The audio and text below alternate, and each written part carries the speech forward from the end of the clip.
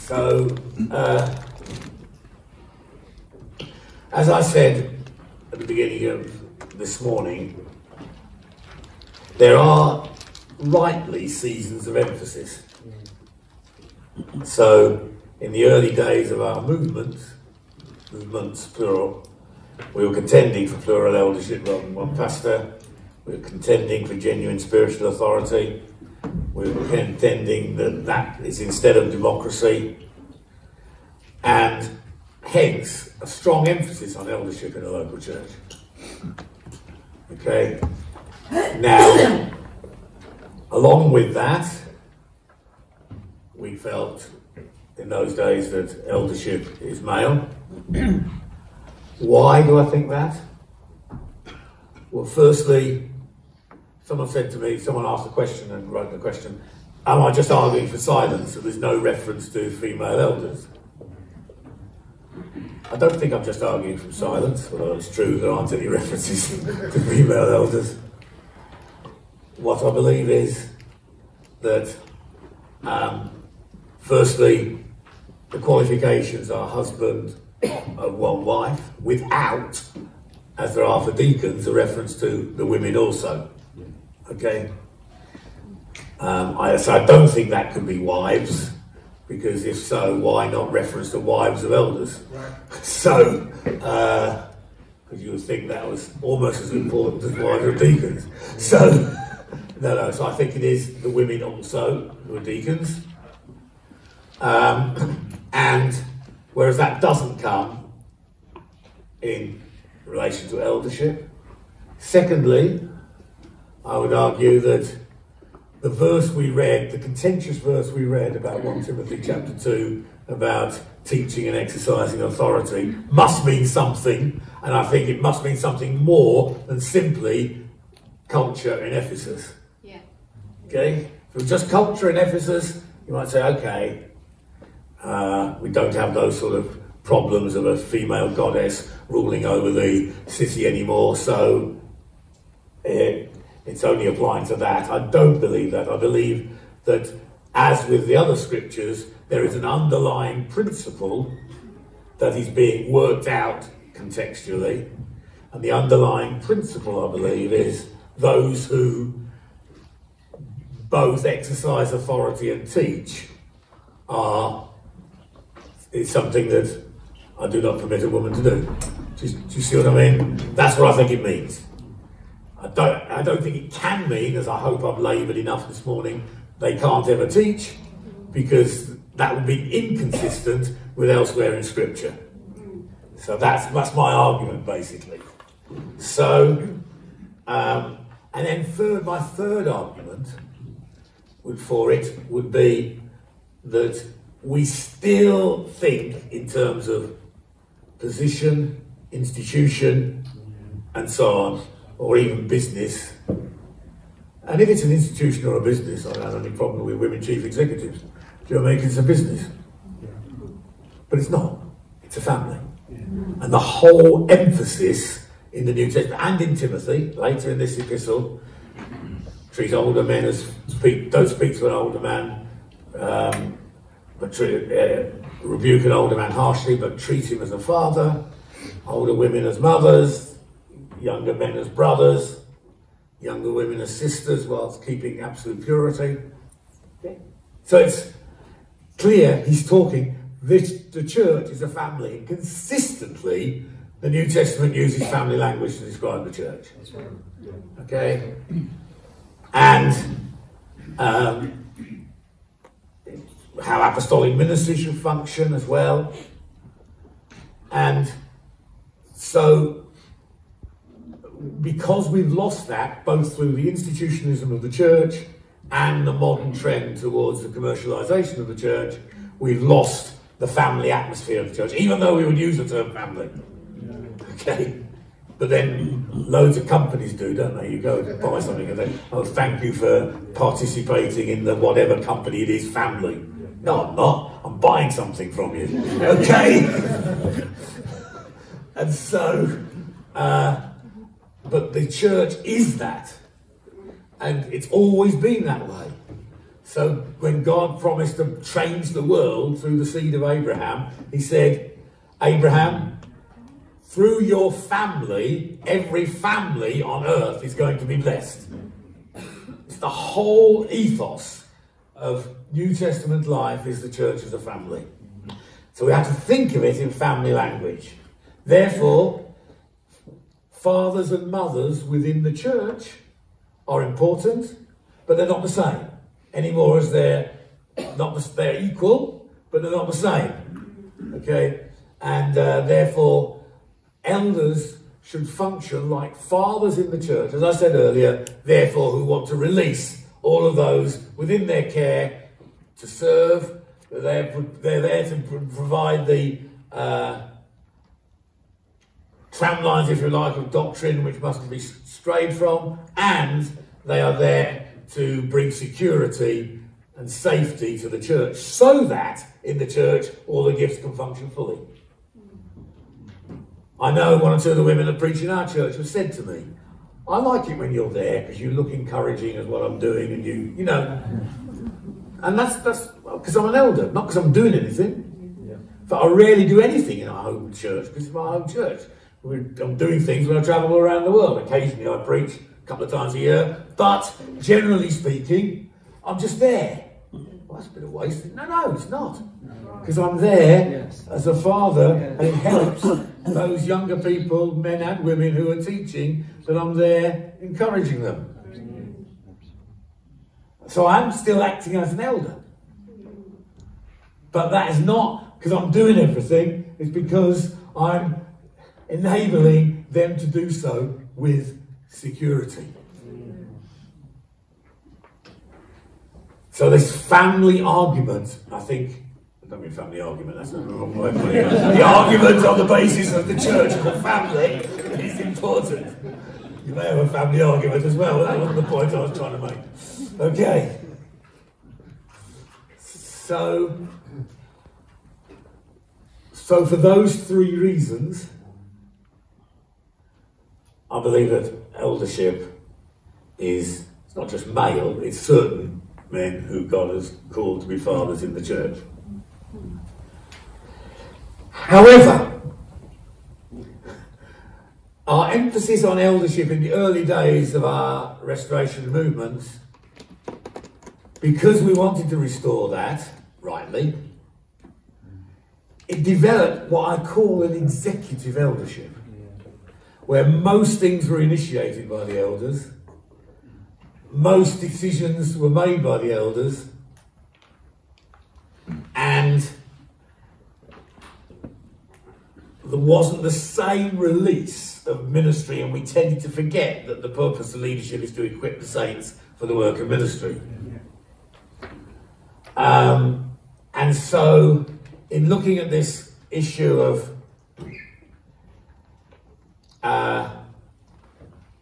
women's ministry, it's caused us also to look at that.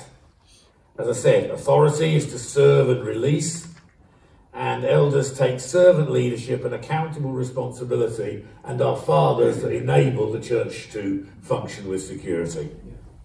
So what is biblically the responsibility and authority of elders? To guard the flock and protect the flock, the church, from false teachers. Okay? That is our responsibility for an elder. Doesn't mean we have to do all the teaching, but we are able to put things right if wrong stuff comes in. To teach and preach the word, yes, so I'd expect elders to preach from time to time. Not do all the preaching, but they are responsible to preach. To direct the affairs of the church. But I see that direction as a enabling direction, not a hands-on, detailed direction. To exhort and admonish the saints in sound doctrine, and to visit the sick and pray. Okay. Andrew Wilson concludes in one of his writings on the subject, and Andrew and I have talked about this a lot. At root, the New Testament language about elders, shepherds, overseers, leaders and teachers is bound up with serving the church by protecting and guarding her from harm. Elders biblically are guardians. This role can be helpfully summarised in terms of 3 core priorities of eldership: providing direction, guarding doctrine, and ensuring discipline. Okay. So, however, that doesn't mean that they are the only people that do those things. They are responsible and accountable to God for it. But they're not the only ones. And the Bible has a wonderful balance on this. Even when it comes to discipline, which is sometimes, is eldership responsibility, but then it says, tell it to the church and let them listen to the church. Wow. We don't do that very often either, do we? That's what it says. Because there is a power and a... Remember, New Testament is just... The New Testament culture... sorry, that's not the way of putting it. The culture around in which the New Testament was written was a shame-based culture, not a guilt-based culture. Therefore, shame in a right sense was a powerful motivator. So all these people in the church are appealing me to give up my sin. That's how I suppose. So tell it to the church. If they won't listen to the church, then okay.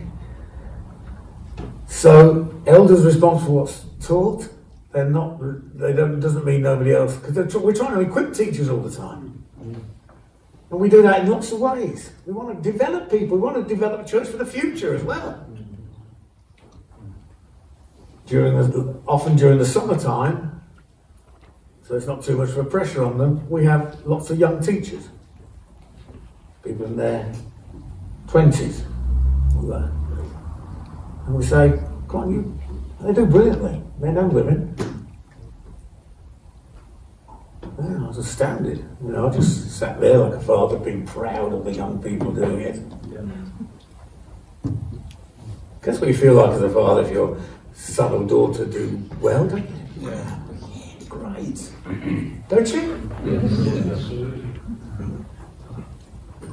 So, because I wasn't travelling much during the summer, I was largely there. It was just great to hear these young men and women teaching. We shouldn't be the elders teaching on Sunday morning. We're equipping the saints. Otherwise, church will grow old with us. We're going to equip them. In our movement, most of us were young when we started. I know you might look around this today and be quite shocked by that thought. But actually, we were. Many of us were leading churches in our 20s. Because it was a whole new move of God. Well, you understand? We wanted to equip. So it doesn't mean that elders are the only people that do these things, or that other leadership functions aren't required in healthy churches. Such as deacons, apostolic ministry coming in, prophets, evangelists, pastors, administrative leaders. All these healthy churches need them. But we as elders provide direction, in broad terms, not every detail. We guard doctrine and we ensure discipline. I said ensure discipline, not doing all the discipline. So elders are primarily responsible for ensuring that these things happen in a healthy way, rather than being the only people to do these things. The principle of delegating leadership responsibility is clear in the Old Testament. Exodus 18, Moses nearly wore himself out because he didn't delegate responsibility. It was established very early in the New Testament, Acts 6, I've already referred to. We can't do all this, get some other people to do it. We've already seen that whilst in the New Testament church the responsibility for the teaching of the word rested with the elders, Others, both men and women, shared in this ministry, teaching, instructing and exhorting the church. Similarly, the responsibility to direct the affairs of the church rested with the elders, the responsibility, but there's no suggestion that gifts of leadership and administration were only given to the elders. You understand the difference between being responsible for something and doing it all?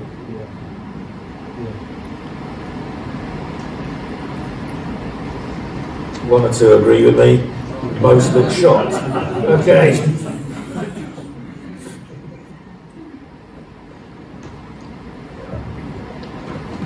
Responsibility for the doctrinal safeguarding of the church rested with the elders, but others were involved in theological deliberation and instruction. And deacons were also charged to keep hold of the deep truths of the faith with a clear conscience. And women can be deacons, and that's one of the things that they're told to do. Responsibility to pray for the sick is given to the elders. I don't think any of us would think only elders can pray for the sick. Because gifts of healing are widely distributed in the body. But we're still responsible for it. And there are times when it's right, call the elders in to anoint with oil.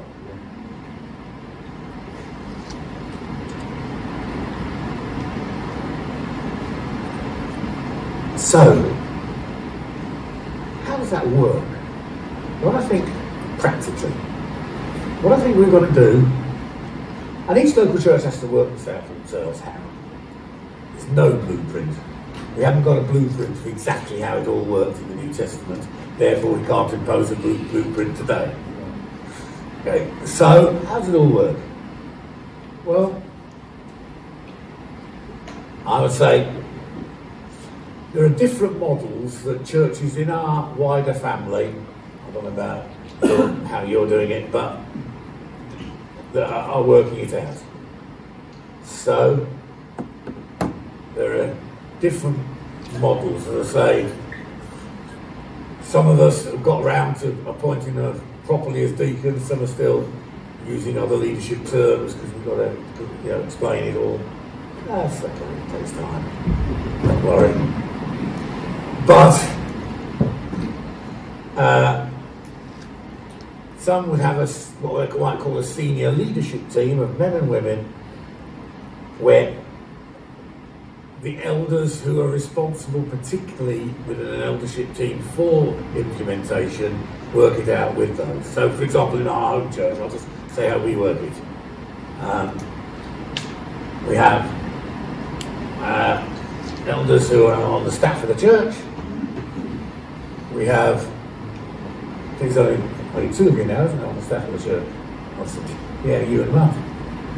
All the rest of our staff are not elders. And we have 4 of us who are bivocational, or in my case, retired, not doing anything much. Which is not true. So I am retired. But because my ministry is all outside the church, I'm like a elder with a full-time secular job. And that's how I've functioned for many years. And so the senior leadership team is, you are 2 staff elders who've got because they're doing all the working out of all the detail, how it runs the church. Otherwise they'll all get bogged down in an elders meeting. You have to wait for people like me to be available.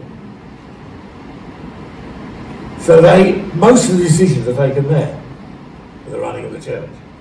But the fatherly protection, guarding and direction is with the eldership team. But we meet far less often than we used to, because most of the day-to-day running is not done by us.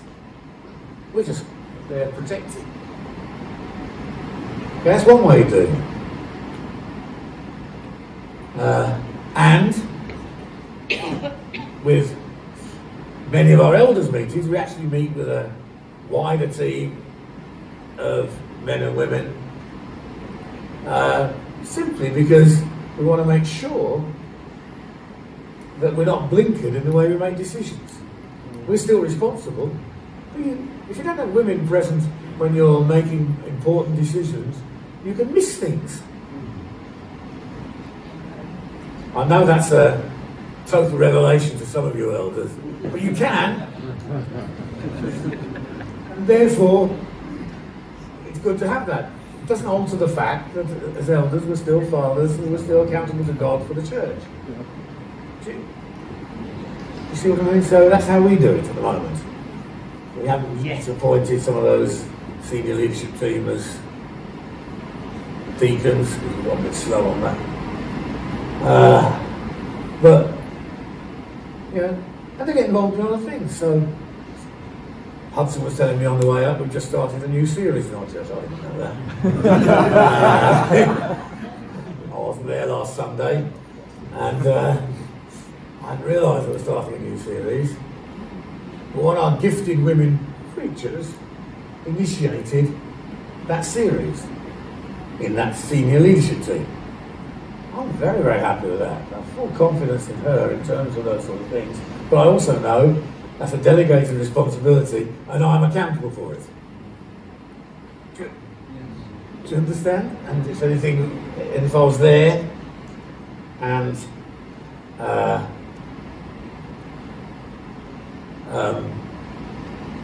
something was said was wrong, I would chat about it afterwards. If it was absolute heresy, you'd have to intervene, but that doesn't happen. I can think of. Because we're equipping the saints, so they're not heretics. What do you think, Louis?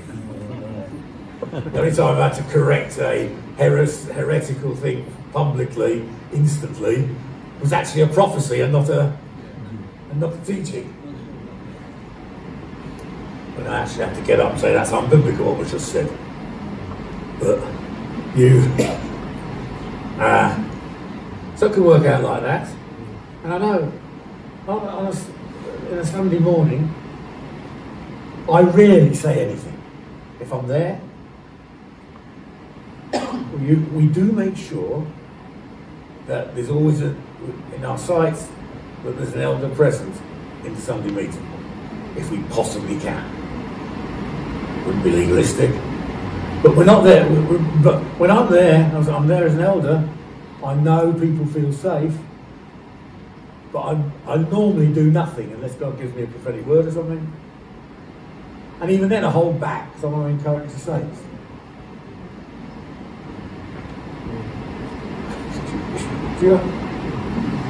So if other people are bringing things, I don't need things. But I know my presence, and then people have said this to me, makes people, both the preacher and the worship leaders, and I always make sure I go up to them afterwards and tell them they did a good job when they did, and they usually do. Do you know what I mean? And I try and get to people who've made a contribution if I can. You can't always because too many people. I'm just saying, well done. And that means a lot to them. I mean, you know, I just think, well, why should what I say mean a lot? But it does. Okay? Because I'm a father in the midst. Yeah. Can I ask a question? Some of that will come from your age, your stature. Yeah, sure. Yeah. How does that work out? How do you build that culture for someone of Hudson's generation who's not on the team, but the same? He's not on the team. Hudson is an elder. Yeah, he's an elder, but he's on the team, aren't you? Are there any elders that are not? Yeah, this. Take us up. Huh? Have you got any elders that are not on the staff? Oh yeah, we have 4. I know young. Including me. Younger. How old's Felix? 40s? Anyway. Can you talk a little bit how you build that culture? Okay. With Well, a I mean, younger elder? okay, with a younger elder. Yes, for them to be an elder, the church needs to have confidence in them. So if you're bringing someone for eldership, you give them a lot of visibility. They may not be a brilliant Bible teacher, or they may, but you make sure there are things where they are seen to be contributing so that the church gets confidence in them. Now, as the church grows, that's harder. As you have multi-site, it's harder. You may have to just rely on the site. But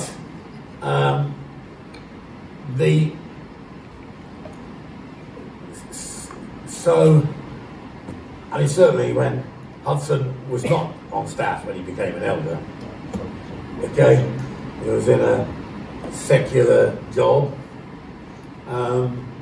and we just made sure that he was visible to the church, and, you know, when we announced we were thinking of bringing you into eldership, applause and applause. It wasn't, you know, do you understand? So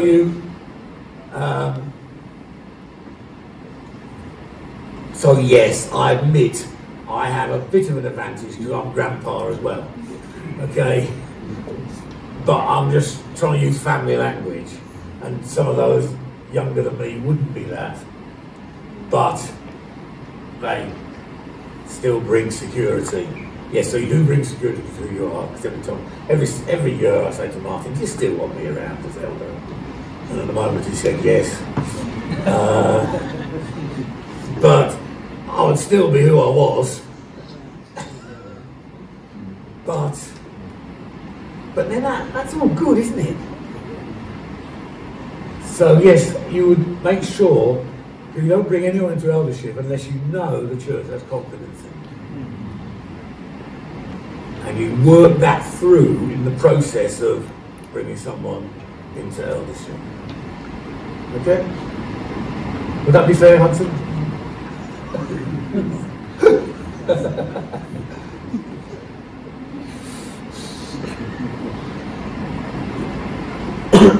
Another way of doing it is, I know one church who I work with quite a bit, they would be slightly more conservative than me on women preaching, but they get the general point. And so they have a group of women who they see as gifted and senior in the church, who the elders meet with, say every third elders meeting or something like that, you know, in order to get their input. Okay? Because actually who preaches in the end is an eldership decision, by the way. I'm not enforcing anything. It's a local eldership decision. I'm just trying to say some of the principles on which that should be made. I'm not going to ride roughshod over anyone's conscience. So they meet regularly. I think I'm not sure it's every other meeting or every 1 in 3, with a group of women who they respect. Say that we want your input on this. Okay? And that particular church, which has a number of sites, when I visited them, we did a weekend together, I also met with the site team of each church, and that was men and women, because they wanted my advice on things. Do you see? Yes. And that's how we have site teams that are men and women as well as the senior leadership team as men and women. We have site teams and men and women. And that's how that works out. Yeah. There's nothing you said that I don't understand and I agree with. So although I was angry. But what I think there is the absence of language. So for example, if you've got a child that's got a mother and a father, to have a special word for father and not a special word for mother, distinguishing that role from all the other women, I think the child will be at a disadvantage. Sure. And from what you've said, the only word available is that deacon, which we don't use. Well, we don't use it in home church. So I think that what the problem is, or what the content is the absence of language. I think in the church, we don't be speaking to a poor dog of language. We use the word pastor to mean full-time Christian worker when they're clearly a teacher or a prophet. You're absolutely so right. I think the problem is language. I agree. Not roles. Could you spare me a moment? Because I've got a whole thing on language at the end of this talk. Is that all right? Because I agree with you. Sorry. You don't have to apologise. Okay. So it often results in elders meeting less often on their own. Elders meeting regularly with a wider team. Another church I know, who take the same view, elders are responsible, will call elders meetings when there's one of the subjects that elders need to be at. And that would just be for elders, but most of our meetings are leadership team meetings. There's different ways. You work it out, because you know your church. Okay? But I think we've got to move away from all decisions, or most decisions coming from an elders meeting. And, you know, because sometimes we used to say, in the days when we were moving from one pastor to elders, we used to say, there's a lot of teaching around, pastors are like the cork in the bottle. And I thought for a while, yeah, if you have elders, you've just got a thicker cork. Do you know what I mean? If you're not careful. If they do everything that one pastor used to do. So we're here to equip the saints, that's pretty biblical. And, you know, so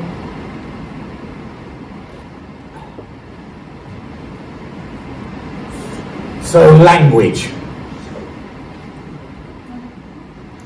Yeah, we get screwed up on language, I quite agree. Why are you apologising? That's just English culture apologising under those circumstances. Okay, so our Ukrainian refugees in the church said, how are you getting on now in England? Oh, we've learned to say sorry.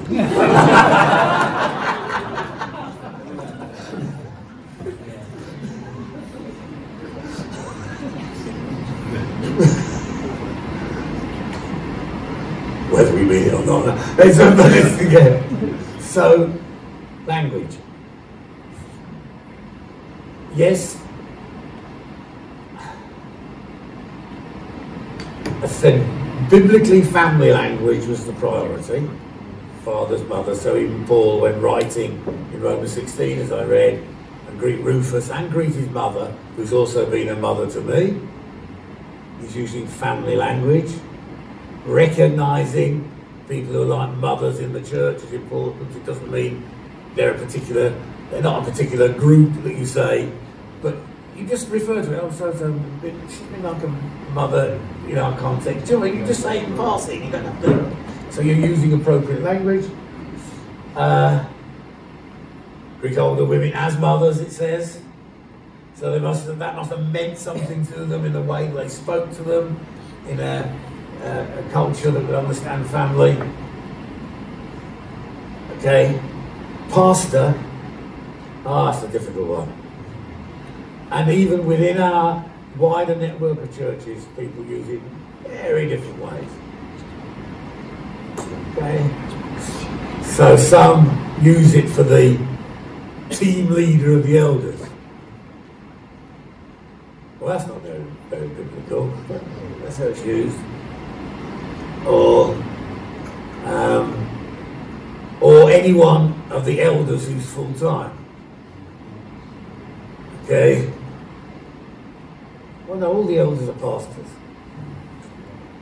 But there'll be pastors that aren't elders. Because they've got a pastoral gift. So if you're using it in the Ephesians 4 sense of people who can equip, you have no problem in saying if men or women can be an evangelist, they can equip the church. But then pastor we only use for, no. If they're doing pastoral ministry and they're gifted for it, they're pastors. Whether they're elders or whether they're full-time or not. So, but we have lots of different places to communicate. That's the other problem. Because when you can explain something in the church, but then when you're communicating to the world outside, you have to use words that they understand. Unfortunately, you do. You know, the only people that call me reverend are the HM Revenue and Customs. Because to them, I have to fit into a category, so I fit into the Reverend Devenish category. Because it's the only thing the tax man understands. That's what I do. So we have to, and also a lot of churches will use the word senior pastor for the team leader or lead elder simply because the world understands it. So we have to use the language for them as well.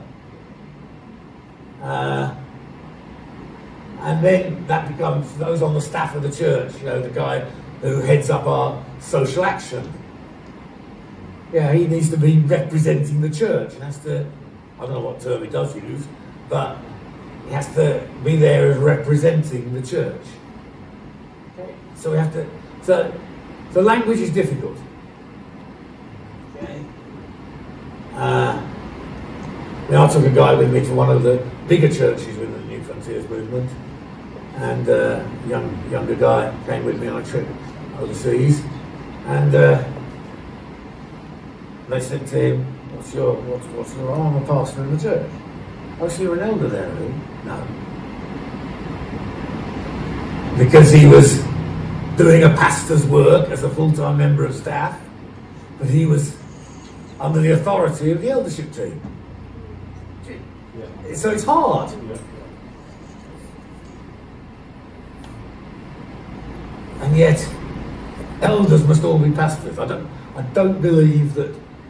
And when I'm interviewing, that's one word, I've been asked to apostolically lay hands on someone for eldership. I always meet them and their wife. Cilla and I meet them and their wife first. I ask them what, because they may have a main other gift, but who are you caring for? I always ask that question. Because the shepherd heart understands all, the shepherd heart underlies all Christian ministry.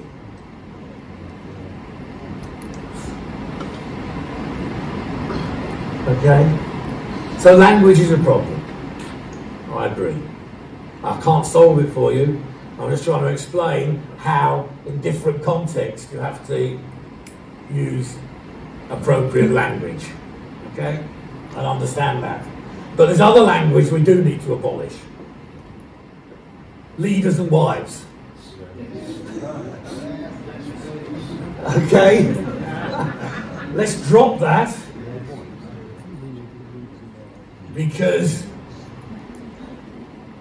Because what about leaders and husbands?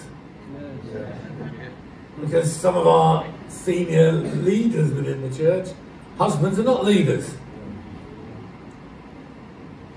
And that's fine.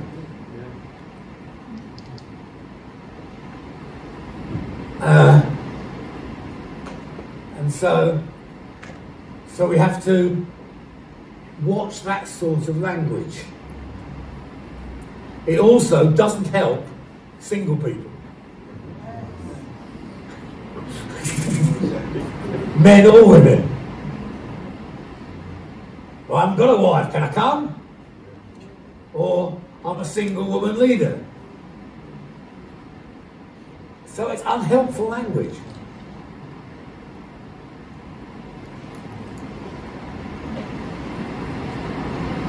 Okay? Or the brothers. Tell the brothers. Now, that's okay if you're talking about, but you know, you'd say in English, you'd say the brothers and sisters, wouldn't you?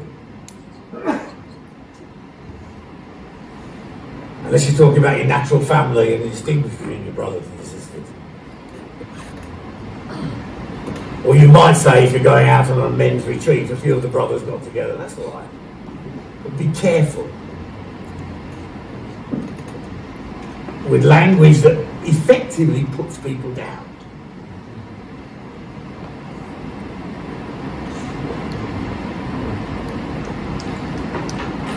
Elders and wives are just about permissible, except the only problem is, because I believe, but the trouble is there may be single elders, and that's still unhelpful. Do you know what I mean? Just have to think.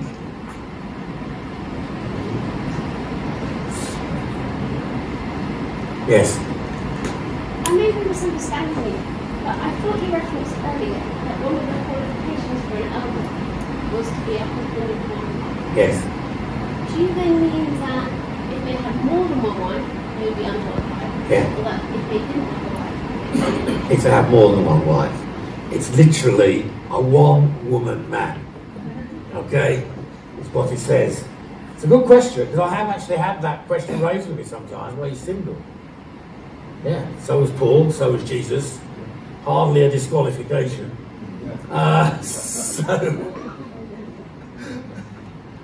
So, yes, it's a one-woman man, is the literal translation of that. In other words, they're not sexually immoral, basically.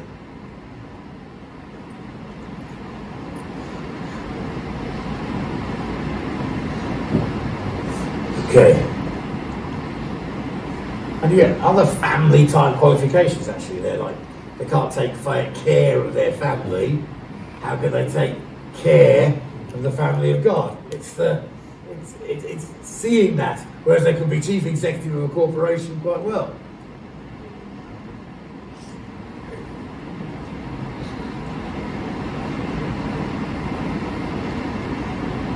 So, also how we function in social gatherings. You know, you're not there as the elder then, you're just there as one of the good friends. You know, and we don't have position, we don't think positionally. And it's probably not a problem in the UK, but in some countries I go to, the pastor's advice is asked for all sorts of things, even things that he might be totally incompetent in. But because he's the pastor and he's seen as, you know, important person, they get his advice on things he knows nothing about. I've seen some disasters through that. So I'm ministering in other cultures. So, I'm just going to end with a quote from Steph Lister's book on 1 Corinthians. He was commenting on 1 Corinthians chapter 11 and headship. What is headship? He says there's more. While there's an inherited firstness that the Father has, what does the Father do with that? He exalts the Son and wills that the Son has preeminence in all things. He puts the Son first. The Son, in turn, is looking to take all that's been given to him by the Father and, in a sense, bring it back to him. So when the end comes, he hands over the kingdom. If men, being created first, have a prominence through their headship, what are they to do with that? If they're looking to the Father and the Son as a model, they will lift up and promote gifted and godly women. How will the women respond? They will shine responsively in a way that lifts up and promotes godly men. Both are in one sense doing the same thing, but there is a movement to it that matters because it reflects something of what we see between the Father and the Son. Just look at that. What do you reckon?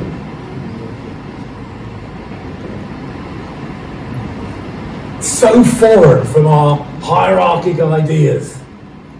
So foreign from our culture, so foreign from the way expectations of our culture, even the debate. Now, you know, the women have had to do a lot to get free on certain things, which I think is justice. You know, equal pay for equal jobs, of course. If they have the ability to lead a big corporation, they should lead a big corporation. You know? Even Prime Minister, the last example didn't go too well. But